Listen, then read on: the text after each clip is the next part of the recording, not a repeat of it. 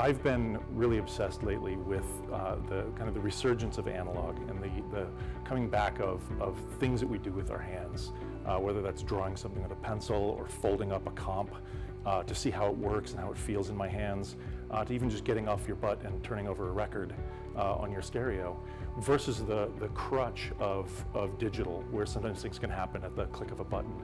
And I think that as we're slowing down a little bit, and taking analog a little bit more into account, it's a perfect opportunity for us to be talking about this theme of stepping away from the screen, getting away from the digital workflow, getting away from the instantaneous gratification of, wow, that looks perfect, and getting back to what's the real idea, taking our time, making something slowly. And I think that's why a lot of graphic designers are starting to turn toward craft, either as an outlet for their creativity, or as a way to flex their brains in ways that their clients may not be asking them to.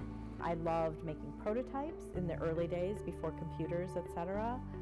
So I've always, at that time it wasn't called that, but I was always a maker, even like when I was a kid. I think that craft and design comes together like peanut butter and jelly. I think that they're very cohesive units.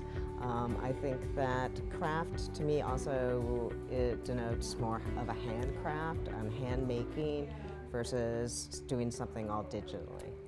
Just having the sort of eye for design and putting things together. I saved myself some money by, making my business cards and my website. I take my own photographs of my work a lot of times, so there's definitely a lot of graphic work that happens hand in hand, which I really enjoy.